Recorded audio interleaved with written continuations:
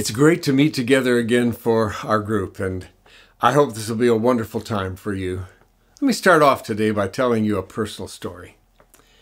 Marshall, our 10-year-old son at the time, he's now 31, but he and I were at a ball game and he wanted some candy.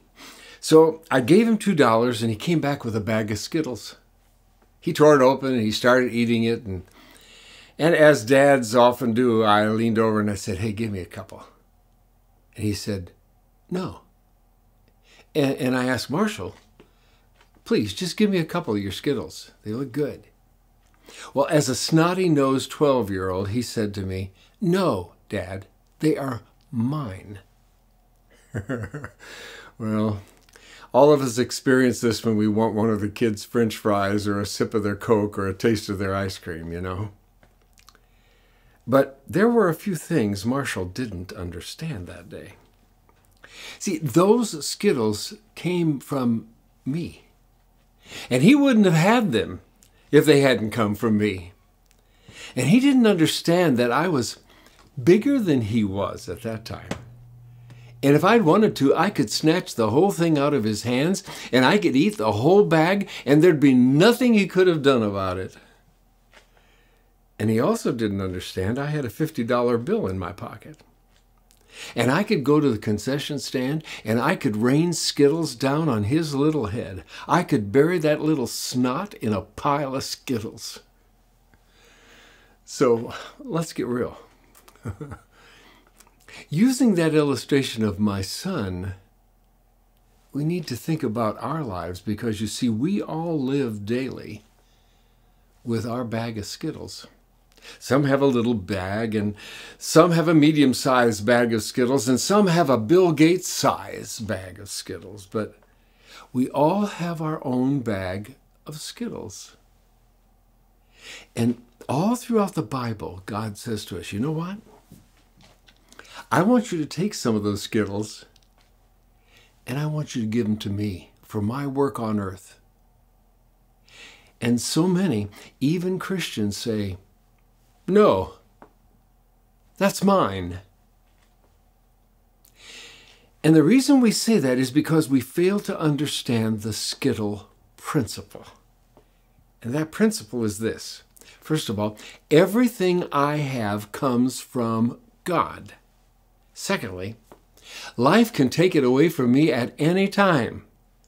And boy, so many have experienced that in the last 2 years of COVID, haven't they?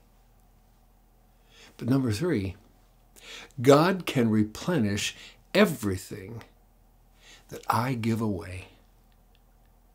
Listen to what Malachi, over in the Old Testament, chapter 3, verse 10 says. It says, "Bring all the tithes into the storehouse, so there'll be enough food in my temple. And if you do, says the Lord Almighty, I will open the windows of heaven for you. I will pour out a blessing so great you won't have enough room to take it in." And then he adds these words. I think it's so cool. He says, "Hey, try it. Try me," he's saying. "Let me prove it to you." So here's a key thought for us. Often the reason God doesn't trust us with more of his stuff is because we've not proven to be generous and appreciative of what we already have. Now, right here, I want us to take the next few moments, and I want us to ask and then answer 4 questions. So discuss these, and then we'll come back with more.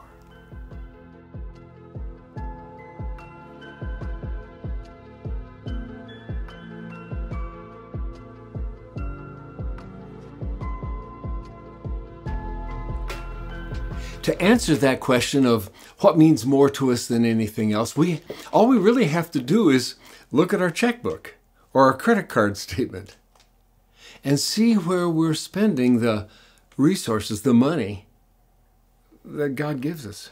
Because see, that shows us how tightly we hold the Skittles in our lives. The key thought is this: we invest in what we think is important. And God wants us to invest in generosity. Now, here's a second question to discuss.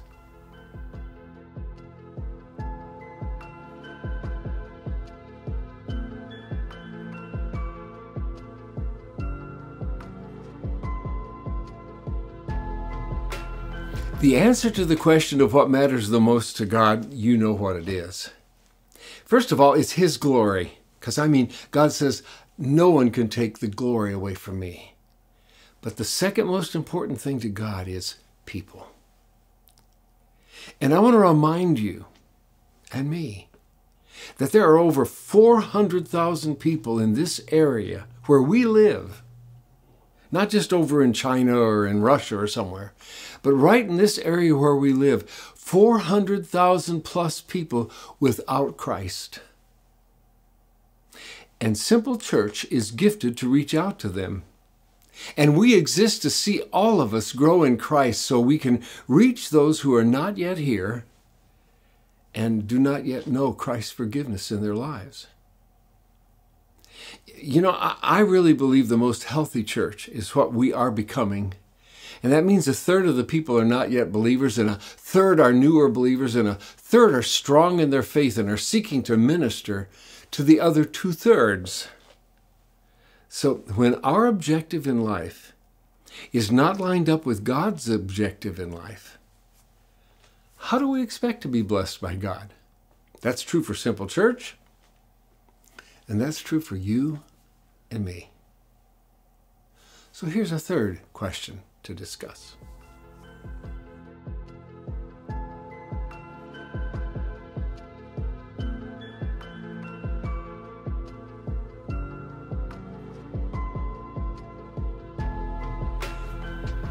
Isn't it interesting when you and I think about how many people have been generous to us? So many names start coming into our minds. I can't tell you about my life without telling you about my mother and my father and Miss Rose, my 3rd grade elementary teacher, and Roy and Ann Bills, who were so generous to us in Howard City, Michigan, and Don and Vera Stevenson, who helped make a 22-year television ministry possible, and Jack and Gilda Clark, who helped build church buildings for us, and Judy Allen, my wife, who's given her life to me so generously. And her mom and dad, Frank and Virginia Smith, were so generous to us. And then Irene Knapp and John and Marjorie Sackett and Don Morris, my best friend and co-worker for 37 years, and Jeff Mullen, my dear friend of 19 years of ministry. And the names go on because it includes so many of you here today. I can't even begin to list all of the generous people who have blessed my life. And my entire life has been impacted and imprinted by generous people. And I really praise God for them. I hope you will praise God for those who've been so generous to you, and that we'll try to model in other people's lives what they did for us. Well, here's a final question for our time together.